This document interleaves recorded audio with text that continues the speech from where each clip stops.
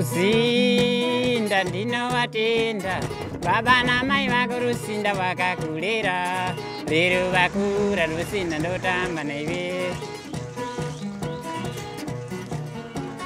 Rusinda ndinovatenda, baba namai vako Rusinda vakakurera, lero vakura Rusinda ndotamba naive. Rusinda mwana iwe, ndokuda zvangu, Rusinda mwana, ndoimba naive. Rusinda mwana iwe, ndokuda zvangu, Rusinda mwana, ndotamba naive. Rusinda mwana iwe, ndokuda zvangu mwana ona.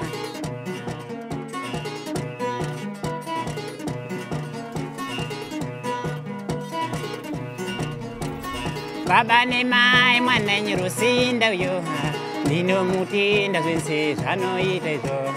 Baba nemai mwananyi Rusinda uyo, ndinomutenda zvense zvanoita izvo.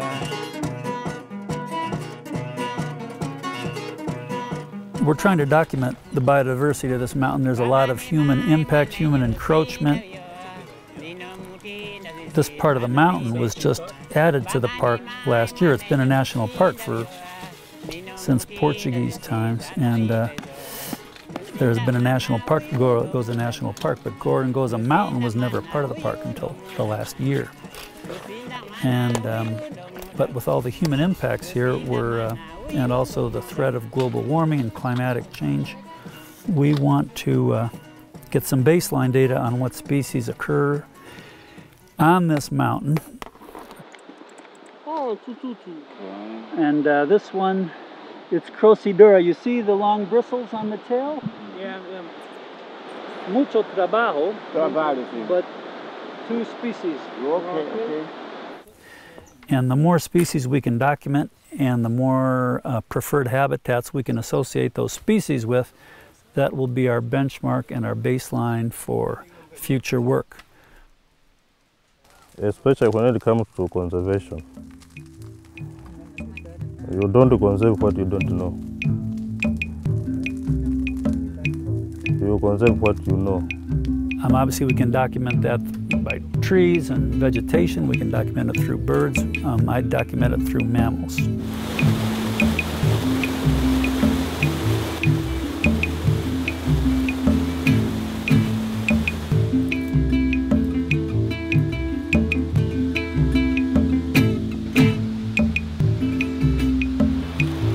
These buckets are designed for 2 groups of animals that we can't catch in the traditional mouse traps. Shrews, number 1, and number 2, the small, they're called dendromus, the tree climbing mice, that are very small, and they're too small to jump out. So this catches a different group of animals based usually on size. So it's another dendromus, and he's a little dorsal stripe. And if you can see, they're very strange feet. Look at that. With a prehensile toe and a prehensile tail, you can see it's how he can control that tail. It's like a live worm, so he can, like a New World monkey, he can hold on with that tail. But very unique feet, very primitive group of mice. So now we'll check some.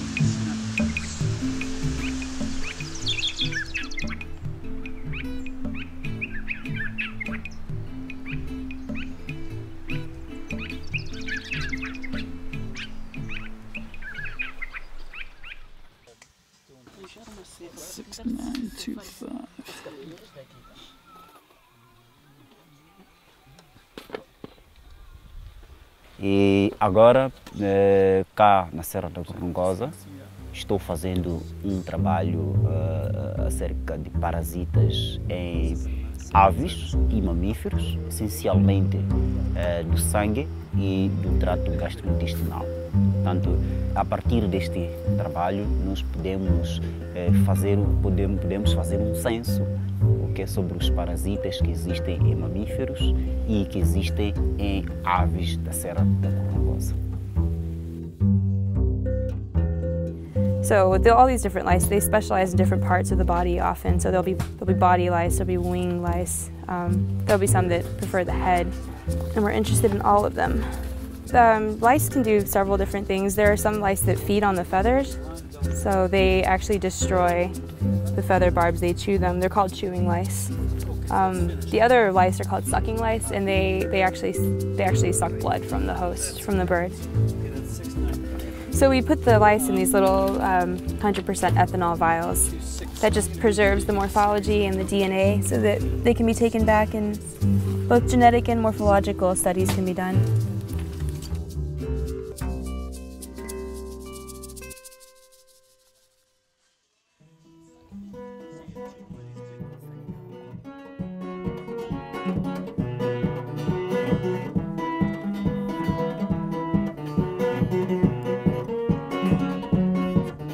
Unamserua kuindira kanda ndimai. Unamserua kunduguri kanda ndimai. Iya chakundindimiza nduguri kanda ndimai.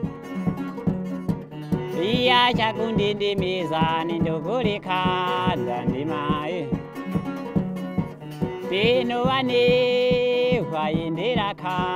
E assim estamos a trabalhar em grupo, em que um faz uma parte, o outro complementa a outra parte.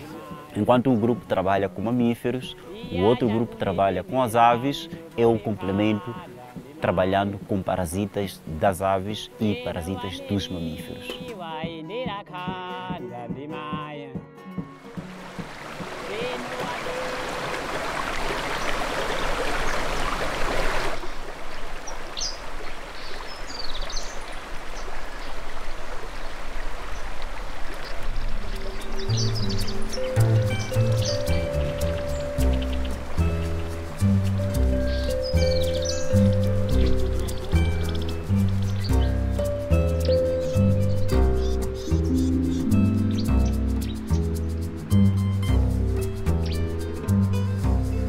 On average, we're only taking 3 or 4 individuals of any particular species, and maximally 10. So it's a very small number compared to what should be, the number of individuals that should be in the population.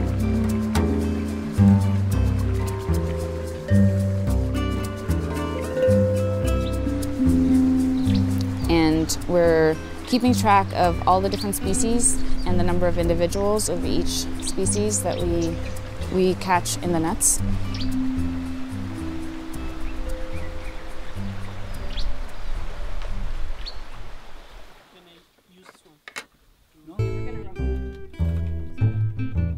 We're making 4 slides so that we can share. So we use these specially treated filter paper cards called FTA cards. And it's a really stable way of preserving DNA. And we can do extractions from the card and screen for blood parasites, and we can also get nuclear DNA from the host. Quickly attach the leg tag so we keep track. It weighed 66 grams. We do this sort of two sample approach because if we have blood on the FTA card that preserves the DNA and we have blood on the slides, then we can get the molecular data and identify the species molecularly. And then we can go to the slide and say, you know, what exactly is it? Can we tie the DNA to the morphology and get a better species description that way? Okay. So we find it important that once we collect the bird from its environment, we take the data which we are looking for, like the blood sample, the dam cell for the genetics and what have you, and then the remainder of it, we prepare it as a study skin and keep it at the museum as a future reference. And you'll be able to understand that bird better. The museum is like a big library of biodiversity. The specimens we're collecting today are adding to that, and and scientists 150 years from now will be able to go back and look at these specimens and look at the, and do all sorts of studies on them. Whatever your research is all about, you can work with that scheme and you're okay. Make sure that the skin resembles the life size of a bird which you collected. Otherwise, it will not make a good reference to other scientists.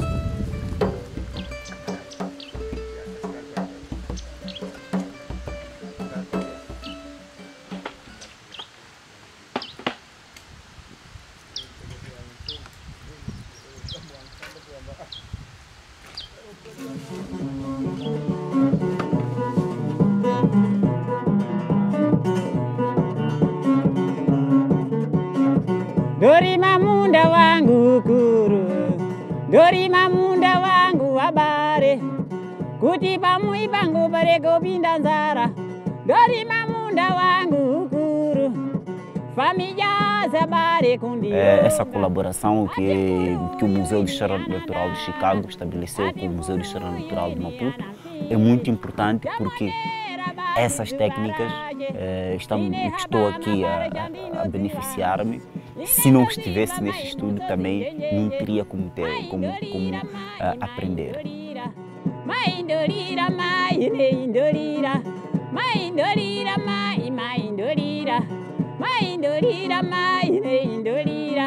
Doruka nyumba yangu ya rojobare kuti ndigone mwateretu nyumba mwangu wanyakare mware mwapa nyumba mwangu wanyakare mware mwapa kazi wanga kuvumbuka na mawewe kazi wanga. And so they know now there is a park and we have this conservation, but it's good to know what we want to conserve.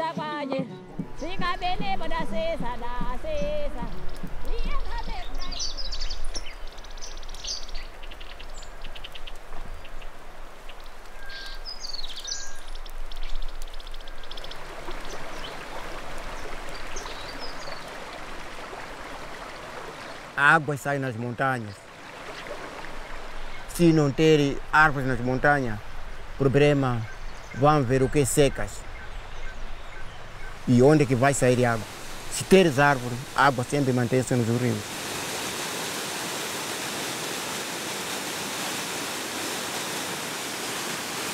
Porque a comunidade, quando não tem água, não fica bem. Estou a garantir que a Serra da Gorongosa, que vai abastecer de água para todas as machambas.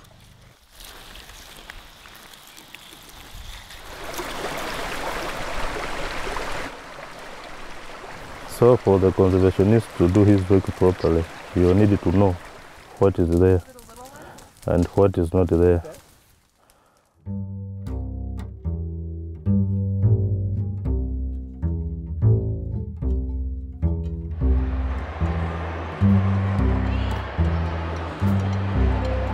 So as part of the inventory that we're doing, we're really interested in knowing what kinds of blood parasites live in the birds and small mammals from Mozambique. So we're bringing the specimens into the lab, and once we have them in the DNA lab here at the Field Museum, we are using special primers to screen for, in particular, for malarial parasites. We can tell that some of the birds that were sampled for us in Mozambique are indeed infected with malaria.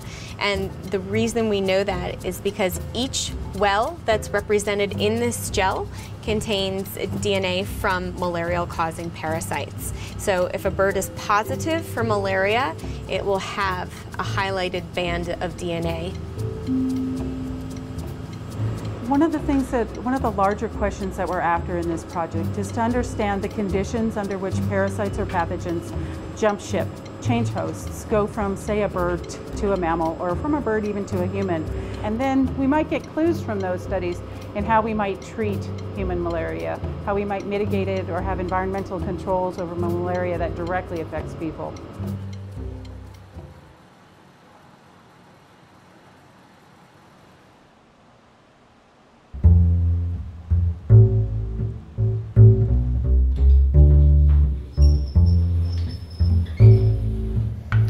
Okay, so this is our new species of Myosaurix from Mount Gorongosa, collected last August. And so our question now that we're grappling with, is this new species confined to Mount Gorongosa, or is it shared with the highlands of eastern Zimbabwe? In any case, it's new. On one hand, it could be a unique species for the mountain. On the other hand, it could be a unique species for the area. So here's a map of Africa. The mammal communities from Gorongosa are completely separate from the Malawi Rift, from the Albertine Rift, from Ethiopia. So once you cross the Zambezi, we're in like essentially another continent. So it's a very unique outlier. So that's where we stand now, and we're hoping to get the genetic results any week.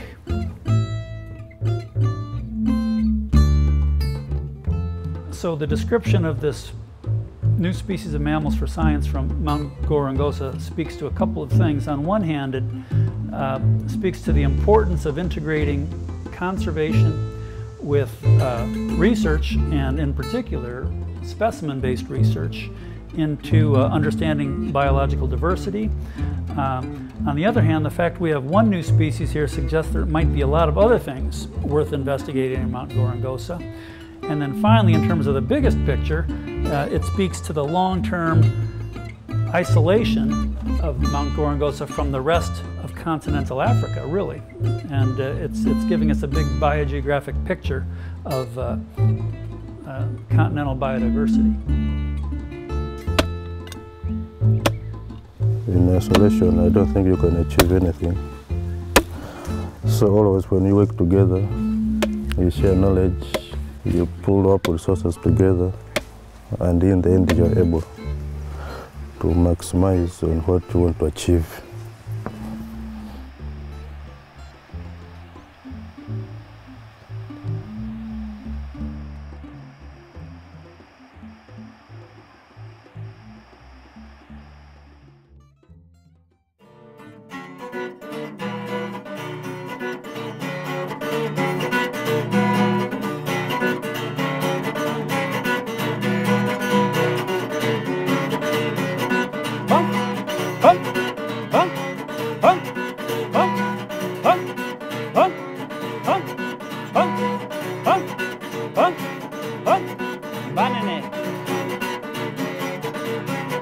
Bongo, ndine Tito Rafaeli, ndiri muno makanda muno. Tsiku zensene, sagara muno makanda muno. Sagara panundu apo. Soso zangu tizonunduko. Wensa nenda kununduko inamara kwaona. Na yere bokanda, sasa kununduko. Soso. Sasa kununduko. Nekuti yere bokanda nundu iyi, yakusiwa ye. Vale vangu vesera nyimbo iyi.